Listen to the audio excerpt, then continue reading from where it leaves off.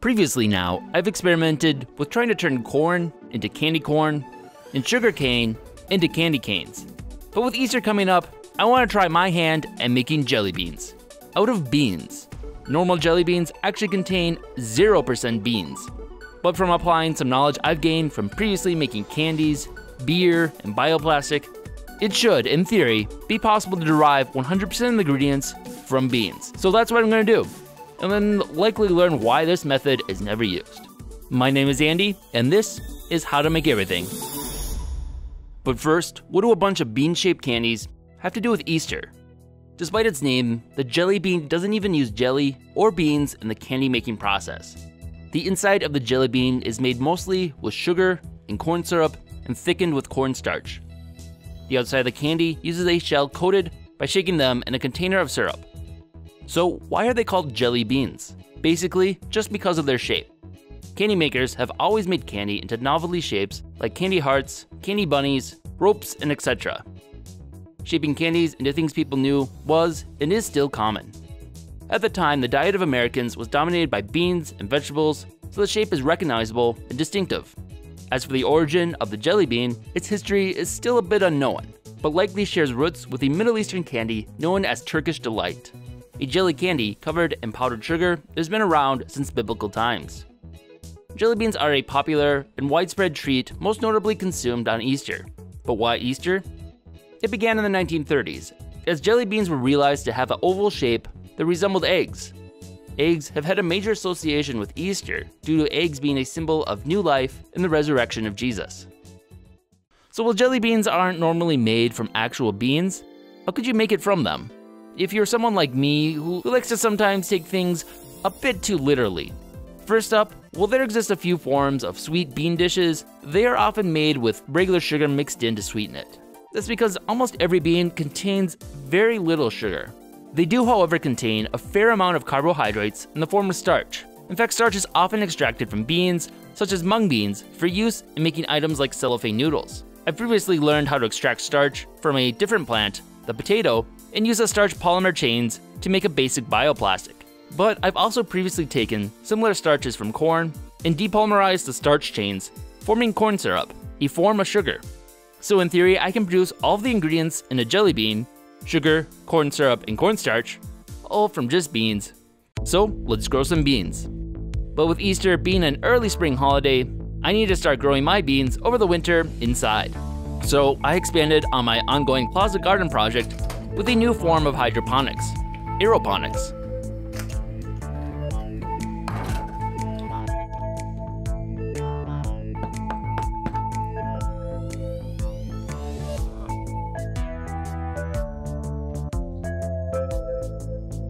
Aeroponics is a method of growing a plant where the roots grow down into a container, which then has a sprayer which intermittently sprays the roots directly with water and nutrients.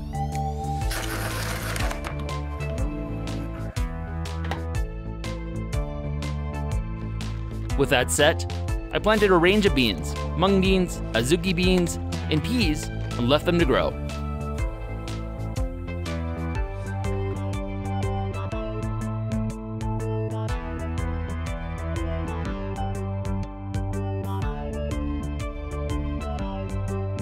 Previously, I also more traditionally grew my own soybeans for making tofu from scratch, so I also have a supply of these beans left over as well. Alright, so I have my big old bowl of a bunch of beans that I'm going to bake. And this is an assortment of all the different ones I've grown. I got soybeans, I got azuki, I got mung beans, and I've been soaking them overnight. And next I'm going to roast them and then turn them into a flour. From that flour, I'm then going to extract the starch. From that starch, I'm going to depolymerize it into sugar. That'll be the base for making my jelly beans. Tasty. Roasted. Alright, I'll grind it up. Milkshake.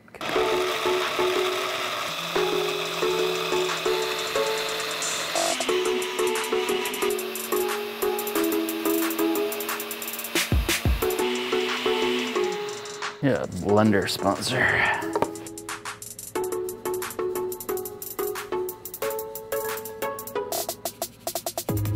Almost fine enough to add to the water glass. Wait, which project is this? I think it's close enough. Bean flour. All right, let's taste it. like beany flour, I guess. Kind of the blandness of flour, but a hint of bean. Now that I've taken dry beans, soaked them, and then re-dried them, and now ground them, I'm gonna soak them again. And this should cause most of the proteins and other things to dissolve into the water while the starch settles to the bottom. And I'll just keep rinsing it several times until just the starch forms at the bottom. This is similar to what I did to extract potato starch when I was making bioplastic. All right, so I've rinsed my flour a few times now, and should hopefully just be the starch left over that's settled at the bottom. And just gonna rinse it once more, and I'm gonna add the enzyme to turn the starch into a sugar. Smells kind of good. Just a little. Close enough. All right, so we want this guy at 140 degrees. So that's the max temp of the catalyst that it'll work at. Hotter it is, the faster the reaction will go. All right, 140. In theory, this should be an oobleck, which is usually made with cornstarch. We just have bean starch instead. Let's give it a taste. Gooey. Tastes like beans, like completely flavorless beans. Tastes like emptiness. Emptiness. Definitely not sweet. So, should be very noticeable if this works at all. All right, so we just dropped below 140, and now we can add in the enzyme and turn it into sugar. Go, baby, go. You're ready for bean vision. Beano vision. Sanitized first.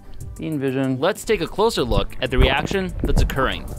Starch is composed of a chain of glucose units. With the addition of the enzyme, these chains are broken up, releasing the individual glucose molecules, which is a simple sugar. So after letting the enzymes react for a few hours, should now have some sweet syrup from beans. Well, it's definitely sweeter. It has much stronger flavor than before, where it's just nothing. It still has the bean taste, which is gonna be interesting. But that means it worked. So next we're gonna add some bentonite clay.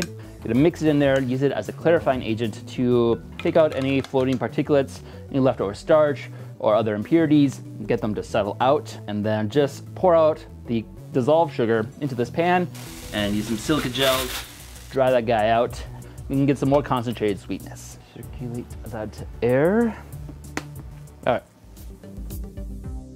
While the sugar dries, I prepared some extra flavoring for the jelly beans of a variety of different beans I've grown, including a few more exotic beans I've gathered in the past in Mexico, coffee, and chocolate. Now I should have everything to make my jelly beans. I have the starch that I first made and extracted from the beans, and then I turned that into a sugar, and then some of it I tried to boil down a little bit, got a little too hot and caramelized. It's gonna add a little bit extra flavor, but I think it'll work. Then for actual flavoring, I have 7 different beans that I ground up, can add to it: mung bean, soybean, azuki bean, yellow peas, peanuts, coffee, and chocolate. Gonna cook it down to the right temperature, put them in the mold, cool, and sit for a couple hours. Let's make some beans. Should taste this. Pretty sweet. It's like not as sweet as sugar, but definitely sweet. Yeah, that's all I got of the good stuff. And I got the caramel. Just enough. Then I'm just gonna heat this guy up to 245 degrees, which will require some of the water to evaporate out of it to get to the right thickness. Then I'll add it to the molds. Let it sit for a couple hours. Seems to have thickened up quite a bit, and I think just because there's a lot of impurities and different ingredients than the normal one, it's not behaving the same. Kind of go with this and see how it turns out. Just kind of mix it bean by bean with each ingredient and see how well it hardens. Already it's pretty thick, so I also don't have quite as much now. A lot of water is boiled off. So we'll see how it turns out. Is that what they do at Cold Stone? Something like this. Except it's like bean mat. Come to bean mat.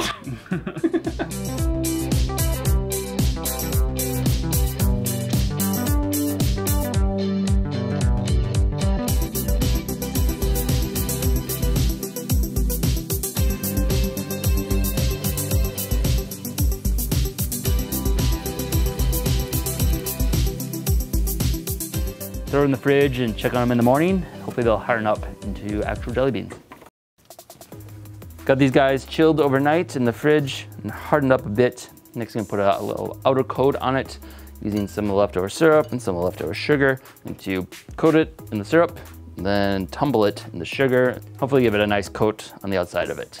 Or just turn it into one big glob, we'll see. Do you know which one's which? Not anymore.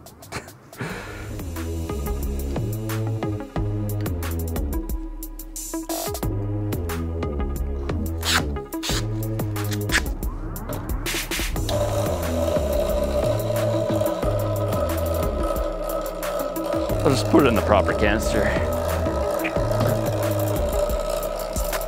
A little better. All right, let this guy roll for a few minutes. Let's see. Got a couple that kind of worked for. The rest of them, as I feared, turned into giant blobs, but separate them again. I'm sorry, Andy. That's super funny. I think there's a little too much moisture in all of it. After separating and cleaning them up, finally ready to reveal my completed jelly beans. 100% bean jelly beans. Let's try a couple of these and see how they turned out. I lost track of which flavors are which, so it'll be a surprise. Let's see what we got. That is definitely interesting. It like has the right consistency of a jelly bean, and it's a little sweet, but it's also bean flavored. That must have been one of the mung beans or soybeans or one of those. Very different, but I think I like it. Let's try one that's either coffee or chocolate. It's coffee. No, it's just dark chocolate. That's good. That's very strong chocolate flavor. There's the coffee. That's also pretty good. I think that's mung bean. Interesting flavor to combine with sweetness. I wouldn't recommend it, but it's not horrible. All right, so overall, not too bad. I'd say it's actually a pretty good success. They're not like your normal jelly beans, but they're special in their own way. They're 100% bean. But I'm gonna put it to the real test this weekend. Got Easter with my family, I'm gonna see my niece and nephews, and I've had them try a variety of other things I made in the past. So this is gonna be the real test, is what they think of my jelly beans. So the process of extracting the sugars from these beans was very similar to the process of making a lot of beers, which you do with grains like barley and wheat. And I previously did this with wheat. I'm currently growing some barley, but it's a ways from being ready to harvest, but I have a bunch of beans still. So I wanna bring back our How to Brew Everything series and try and brew a beer from beans. See how that turns out. See how bean beer tastes. It might be weird.